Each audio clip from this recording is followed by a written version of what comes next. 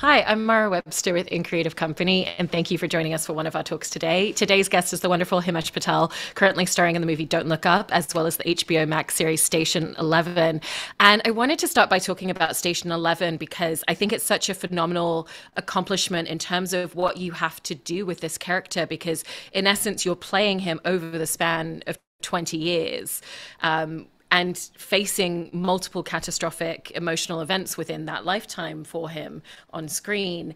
And so I was really fascinated in what your kind of character development process looked like in looking at each of these subsets of scenes and where is he emotionally, where is he psychologically, where is he physically even within each of these moments throughout the series so that you can really create this beautifully linear performance, but also with these very different moments and approaches character-wise. Yeah, it was a huge undertaking, but I was very well supported by a fantastic team, and um, and that made life a lot easier. And in some regards, the delay that we experienced because of the pandemic, the real life pandemic, meant that I had a bit more time to consider it and to discuss with Patrick his plans for Jeevan and and so I could start preparing or at least conceptualizing his journey. Yeah. And your character Jeevan strikes up this friendship with this young girl, Kirsten, because they end up together on the night that everything kind of sets in and everybody starts hunkering down at home. And I kind of, it's such a beautiful relationship, friendship between these two characters that exists then throughout the series. And I thought it was interesting in the approach that you had to find of finding this dynamic that gradually becomes a little bit more parental, but at the same time isn't a fully parental role, but he does become her protector. And so I was very interested in how you thought about that specific dynamic in that relationship and worked to build it out with Matilda Lawler, who plays that character. Yeah, it was very interesting when we had to sort of explore early on. I mean, for starters, it was great with Matilda. She's a phenomenal actress and just so collaborative and just a grown up. Basically, she's like any other actor. There's that I forget that I'm working with a quote unquote child actor. So that was very helpful in terms of what we were trying to do, which was to get under the skin of what is a very complex relationship and a complex interaction that leads to them sort of being with each other as the world ends around them. Um, Specifically, I think we landed on the moment in the parking lot where Jeevan says to Kirsten, you have to make a choice. I can't make this choice for you because, that would be kidnapping, I think. Um, and I think in thinking about their relationship, Kirsten recognizes something in him, in Jeevan, that he doesn't necessarily know or recognize. And that's why she trusts him. That's why she goes with him. He's just sort of trying to do the right thing, but is a bit like, it'll be fine. I'll just drop her off at home. Obviously, at that point, when they're in the parking lot, it's clear to him that he's in a bind. Um, and he can either let her go to her fate or he can do the right thing, which he knows he has to do.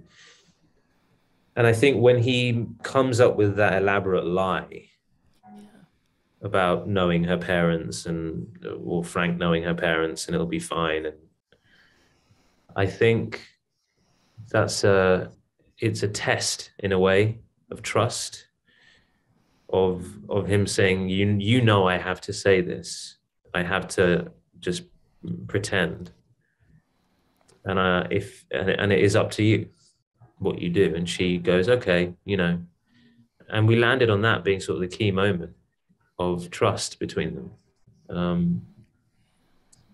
And I think what the show does is from that point onwards, it tests their trust, um, how much they trust each other, but also, I guess, specifically how much Kirsten trusts Jeevan. And it's a really fascinating journey they go on. Yeah, and they're thrust together through circumstance, but in essence, when he first meets her, and then he's like, "I'll take you home," because the person who is supposed to be there to do that for her just isn't around, and so she doesn't have any supervisory adult that can help her at all. And yet, at the same time, I feel like you also do such a good job together at making sure that it always feels like a comfortable relationship between the two of them. And even down to that line that you just brought up, where he's like, you have to make this choice because otherwise it's kidnapping. I can't tell you that you have to come to someone's home with me.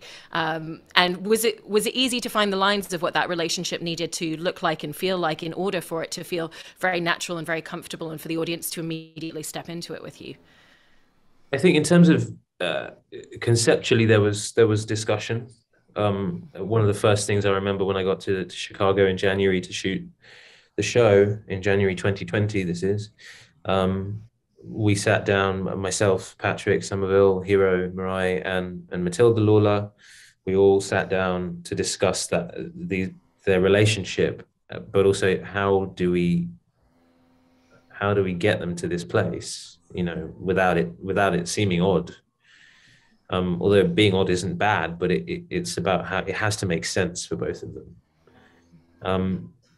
But I think what made it easy was that I loved working with Matilda. I hope she liked working with me, and so there was a chemistry there and a rapport, which meant that there was an intangible thing there, which is that there was a connection, there was a recognition between two people, and I think you can tell that's something that you can't really write, and I'm very proud of that.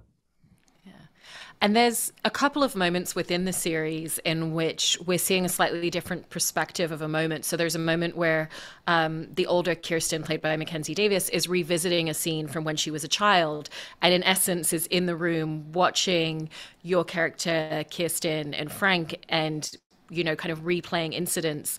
And with those scenes in particular, did you all want to approach them in the same way that you've been approaching other scenes? Or did you feel like tonally there was a slightly different space that you wanted to capture? Because in essence, you're playing out what is someone's memory on screen in that moment. I think that's where our brilliant director for that episode, Lucy Cheniak, she really brought some really interesting ideas to the form of the whole thing. Some of which have remained, some of which have not remained, but it gave us a sense of what we were aiming towards. She had a very clear vision for that episode and what it would be, and it meant that we all knew what we were working towards, and we could just concentrate on playing the truth of each moment, and we understood what everyone behind the camera was trying to achieve, in order to tell that story in the most interesting way. And with all of the trauma that he's experiencing as a character, how would you kind of go into scenes and really think about the impact of what that was going to be? Because it also feels like there's a lot of moments in your performance that become a little bit more internalized as the series goes on. And some of that's kind of a byproduct of the moments where he's not with Kirsten, because he's obviously going to be more externalized as a character when he's there for a kid as the protector. But then the scenes where you're by yourself, there's a lot more opportunity to play with the internalized journey with him as a character. And so I was interested in how you kind of navigated those different landscapes. I think there's that constant question with Jeevan of that sort of performative side of things. But one thing I was often thinking about was with him, and I think probably something I recognized really, and what drew me to him as a character is the expectations that he has of who he should be for any given person. And I think an idea of sort of a sense of masculinity or paternalism that I think he feels he should be living up to, but he struggles with. And he's full of these insecurities, and some of them are insecurities that I really recognized, and so there was a lot for me to draw on in that regard. But also how those insecurities can become so damaging to a relationship, to ultimately so destructive, to a relationship,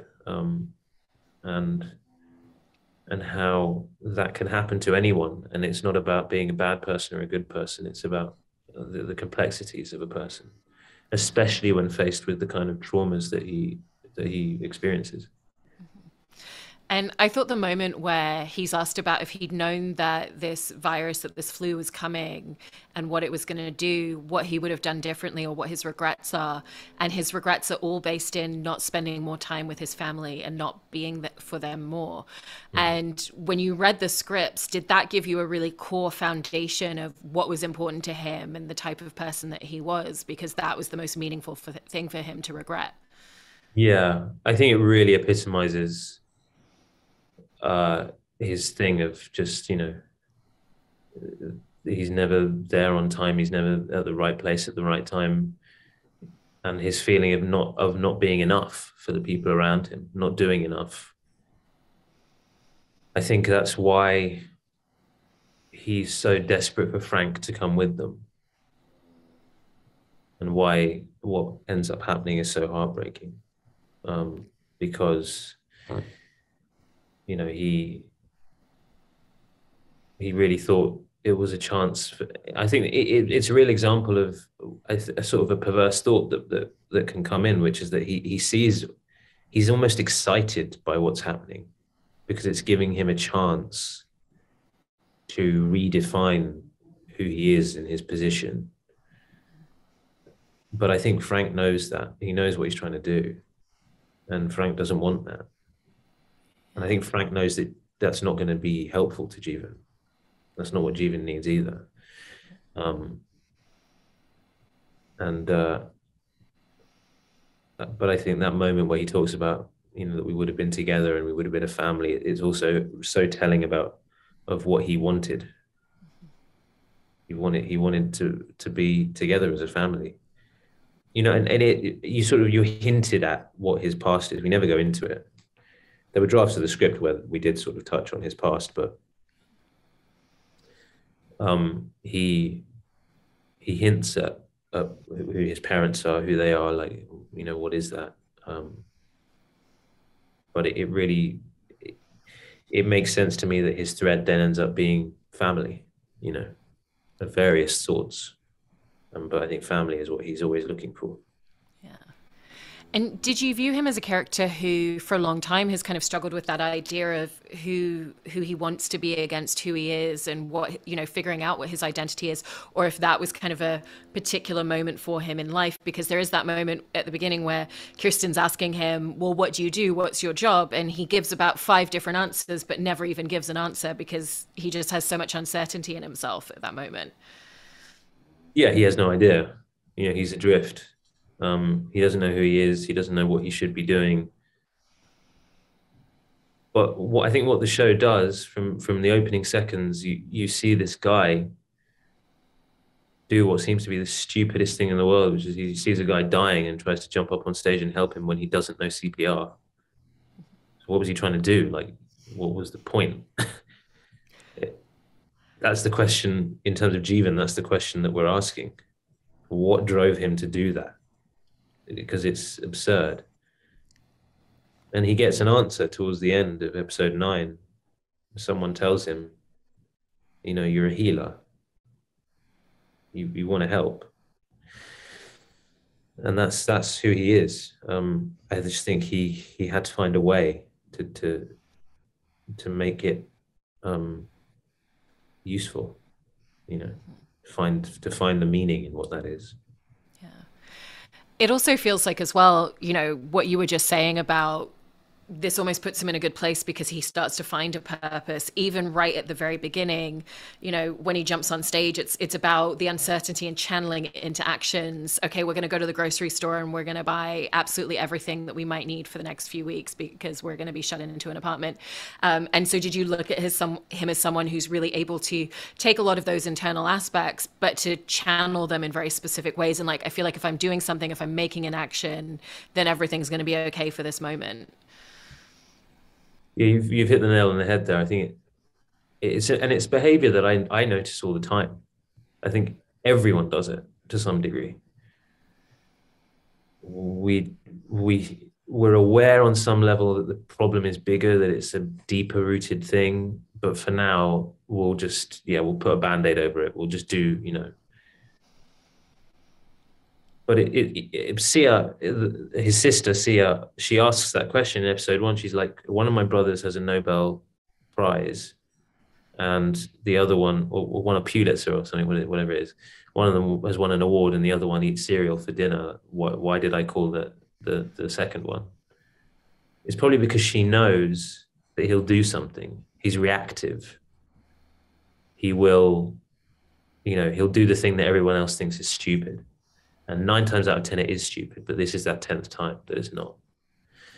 And she knows that he's the right one to call, because Frank won't do anything. Frank will just, it'll be fine. And this is the one time that it won't be. And so you're right. His sort of reactive nature, his Band-Aid philosophy, sort of actually comes in to be helpful. But that's tested as the story goes on, because that it's not sustainable to live that way.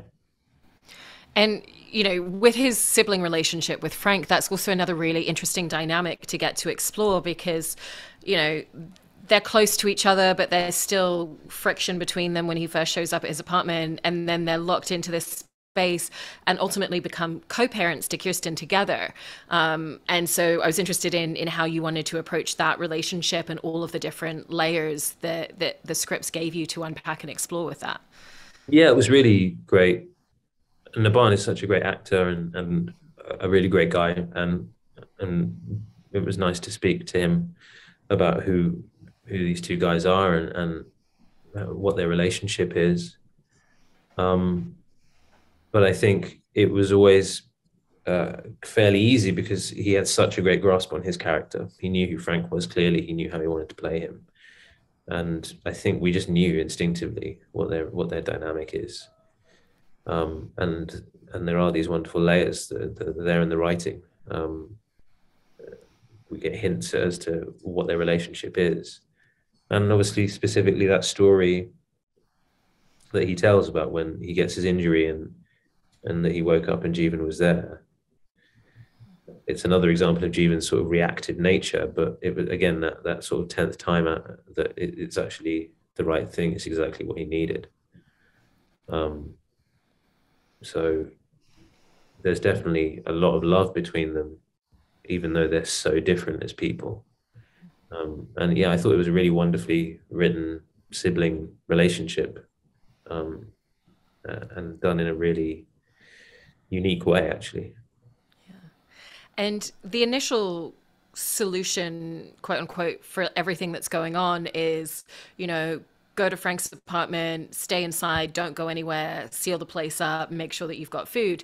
And he successfully achieves that, but he's then the first person to go, this isn't sustainable. Like you were saying before, we need different types of solutions. And he's very realistic about what the outside world might look like when they step outside and how people may behave and act, and the fact that if there are other people around, that it's going to be a more violent existence, and the skill sets that they need to start thinking of and developing for themselves. And then there is even a moment where we see Jeevan having to enact on that violence as well, likely for the first time in his life to that degree.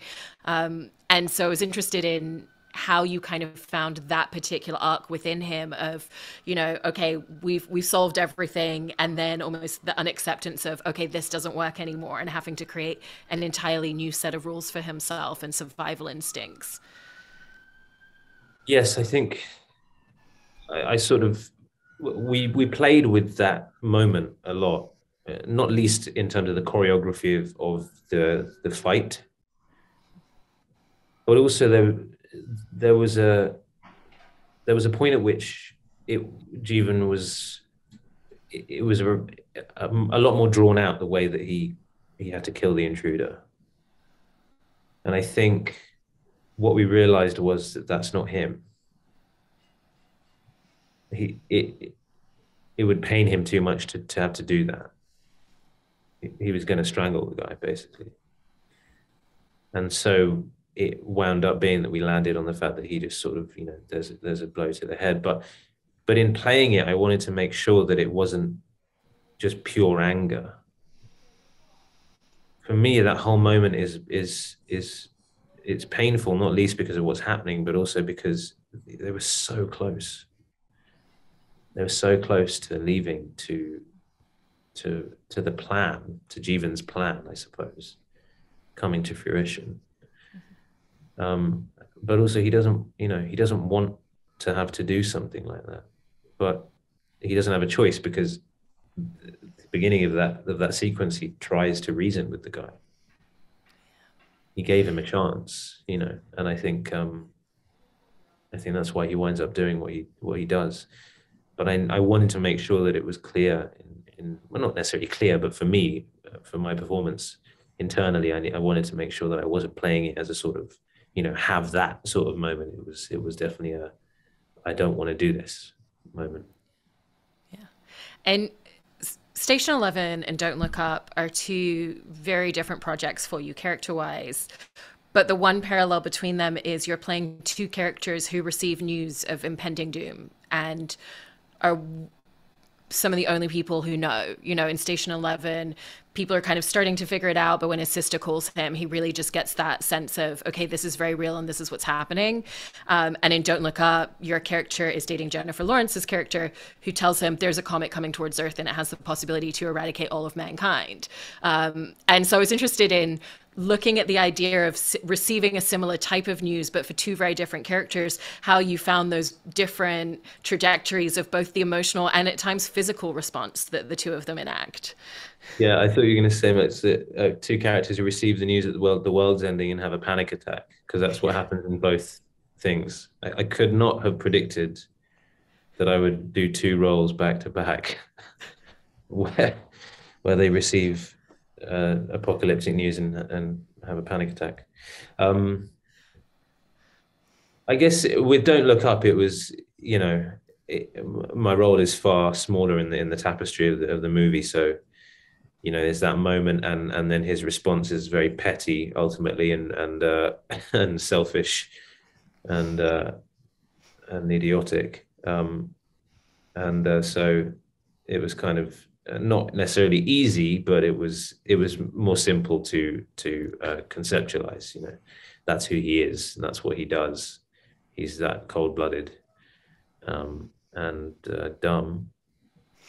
Whereas obviously with Jeevan, it's a lot more complex. It's a panic attack. It's for real. It's a fear and a sort of a reflexive response, which then leads him on the right path for a while.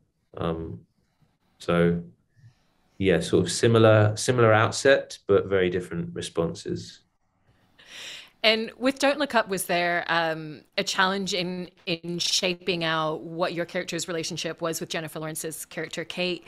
Because the initial time they're on the phone together, so you don't actually really get very much screen time in order to establish it, and yet we know they've obviously been in a relationship for a while. She's met his mother, she's made certain comments, there's family conflicts that have gone on, so we do get that essence of kind of backstory and layering and texture within the relationship, but you have very little time in which to establish that. So how did you set about that particular challenge?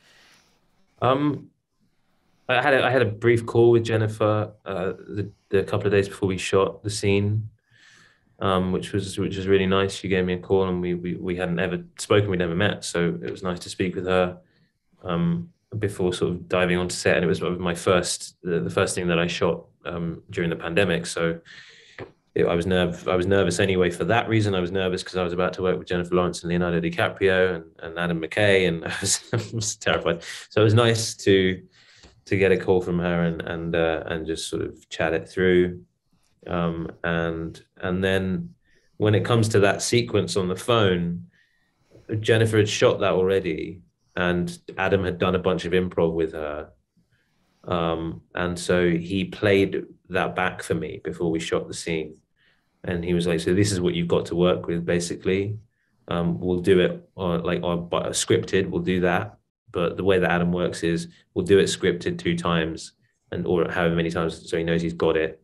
And then let's fly off the handle and just see what happens. But it was good for me to know what Jennifer had done, so that it would have made sense if I was just going completely off script, because it has to fit. Obviously, it's a phone conversation, so that was really helpful, and that was where the whole concept of the mum and the mum thinking she's a lesbian and the various other things that were part of that conversation came into play, which was fun, really fun.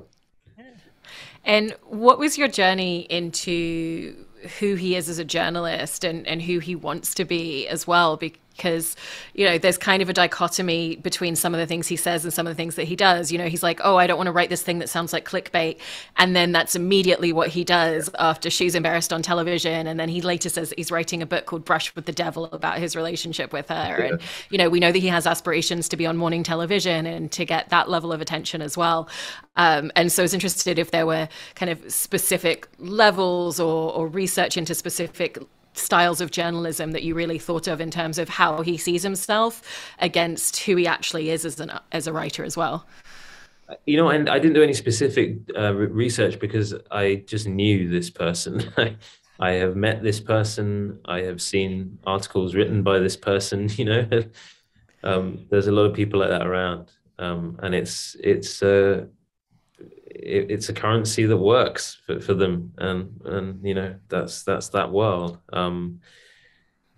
So that's definitely who he is, but I think he's even less. He has even less integrity, I think. In terms of knowing who he is as a person, Adam gave that to me on the page. When you first meet Philip, and in the script it says Philip, still mad he didn't get into Yale. And I had everything I needed. I was like, great, that's who he is. That's the root of all his insecurity, and why he wants to be known. He wants. It's like in his head, he's looking. He wants the people on the Yale admissions board to see his like clickbait article and think they made a mistake. That's the level of idiocy we're dealing with, and insecurity. So yeah, that's what makes Adam a great writer. He just has to put one line in, and he trusts that the person who's right for this role will know what that means.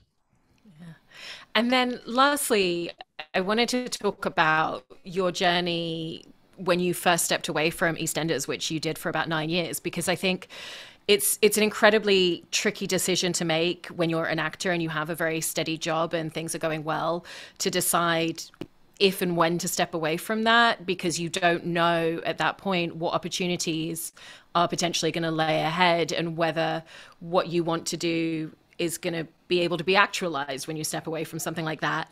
And so I think it's a really remarkable thing to have done to begin with. And then also with the choices that you made following, it was like you went and starred as a pigeon in your friend's theatre production and said it was the most amazing space to really kind of have a lot of freedom and play as an actor. And so I was interested in a lot of the conversations and the dialogue that you were having with yourself around that point when you were making that decision, not only about stepping away from steady work as an actor, but also in terms of where you wanted to try and lay the groundwork for your career to go next and how you set about actualizing that for yourself. I've got to say, I was just following my nose, and just diving in. I knew I had to leave EastEnders, and not because I was having a bad time. It just felt like the right moment, and I felt that I needed to scare myself. So on one hand, the scaring myself was leaving a secure job that I've had for 9 years. It's everything I know. On the other hand, it was then doing things that I'd not done before, and auditioning. What you got to understand is that I hadn't auditioned in 9 years, because you can't audition for anything while you're on EastEnders, because you can't do the job. You're tied in. I'd done one short film, which wound up being very important actually later down the line. But that's all I'd done while I was at EastEnders. So I wanted to scare myself, and that was the only thing that I could conceptualize really in terms of an aim. I had no idea where any of it was going to lead. I couldn't have predicted all this that's happened to me, and I still, I'm still pinching myself. I still feel like someone has made a mistake and is going to realize, you know. So I'm dealing with that imposter syndrome. But I guess I just followed my nose. I knew I had to leave, and I knew that I wanted to do things that presented themselves to me. I did another short film with another friend, and then this other one of my best mates said, we're going to go to the Fringe. Do you want to come with us and play a pigeon? And I went, yeah, why not? Great. And it changed my life in so many ways. In so many ways. So it was the best decision I ever made, and I think it's the only thing I can really say is sometimes the weirdest choice is the best one. Well, it seems like it absolutely worked out for you. And congratulations on both of these really fantastic projects that you have right now. Thank you so much, Himesh. Thank you.